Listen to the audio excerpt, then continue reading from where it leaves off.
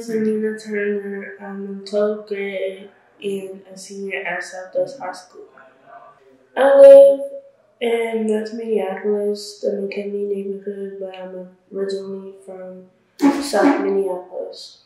I was in North Minneapolis. I didn't know about it until I went onto Instagram and I saw a video of him getting murdered.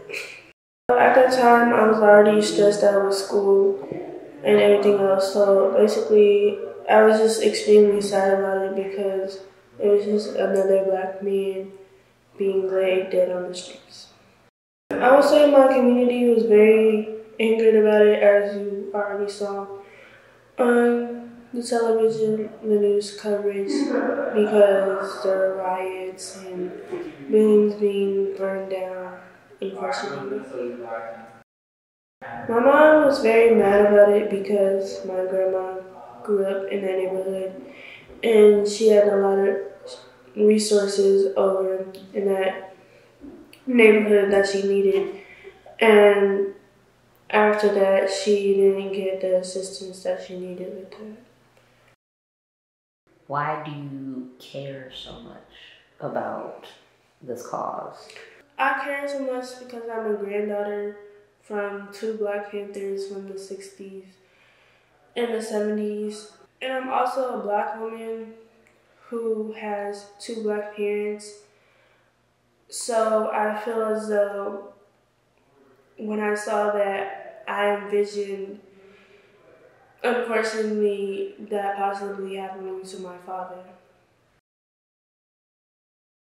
My experience with COVID, it was okay. I was super, even though I don't have depression, I was super depressed. It just was all coming to me at once and I couldn't really handle it mentally.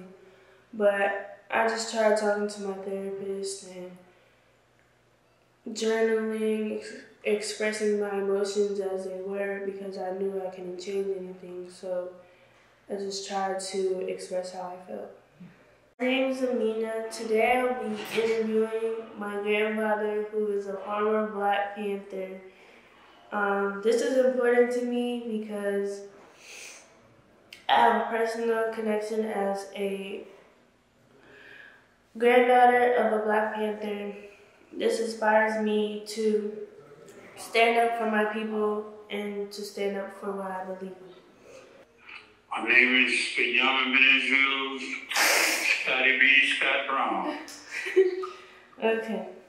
How old are you and when is your birthday? I'm 79 years old. My birthday is the 29th of January, 1944.